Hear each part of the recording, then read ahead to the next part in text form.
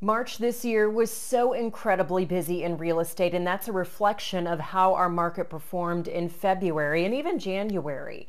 It was a hit the ground running start to 2022. The whole entire first quarter was a spring market that I haven't yet seen, and we are so far just beginning technical spring season here in Middle Tennessee. So it's crazy to think that we have been dealing with a spring real estate market, though, for about 3 months. And what's been incredible is to see the enormous amount of price gains from February to February, because February is the month where we have the most recent statistics. March's numbers aren't yet out. But when you look February to February, we had a dramatic increase in home sale prices here in Williamson County, across Tennessee, and really across the country. And the reason is when Zillow released its March report of numbers, they say that there are half the amount of homes on the market in February of 2022 than there were in February of 2021. So from year to year, there are half the amount of homes across the country for buyers to choose from. And at the same time, you know what that does to prices. But we're seeing a coupling here of not only home prices going up, but now interest rates. And that has been the big topic, especially last week and the week before, as we've crept into the solid 4% and now closer to the 5% mark. However, keep in mind, it's not slowing down a lot of our buyers. A lot of our buyers are still paying cash, or they're able to. And a lot of buyers recognize still that being in the 4% is considerably lower than our 7+% historical average, according to Freddie Mac, for a 30-year fixed mortgage.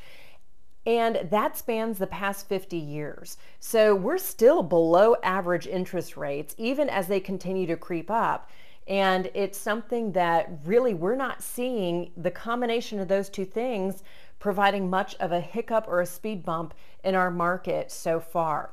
I think going into April now, we're going to see a story of some unexpected surprises. I think there are a lot of buyers, though, because of the increased interest rates. You've got inflation as well, on top of increasing home prices, that are really just pricing so many buyers out of our market. And because of that, we're going to start seeing a lot of these buyers just sit out on the sidelines. Or we're seeing a lot of people who are speculating, oh, we're going to have a pop. This is the beginning of the crash. Here in Williamson County, I can't speak for across the country, but here in Williamson County and the grassland area of Williamson County, we're not expecting there to be a major speed bump with our home price valuations, with our equity gains. We will see a slowdown in the amount of equity, and that's expected across the country. But we're not expecting a decrease in the values that we already have now, at least for the foreseeable future. I will say, I think this April we're going to see sideliners who are surprised when they see the rest of the people in the market sneaking in and win. And I think for those who are still in the market, there are going to be some really big wins. I mean, I've started to see a lot of people just jump in and win right now because there are fewer buyers to compete against on the market.